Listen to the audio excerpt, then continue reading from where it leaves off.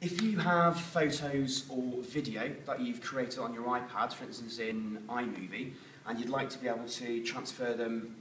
very quickly and easily to your PC, then it's really straightforward, and you don't need iTunes or Dropbox. So if you just get your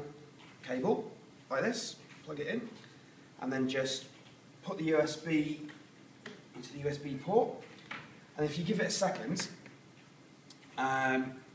it comes up with a little dialog box here, and I can just click Open Device to view files, and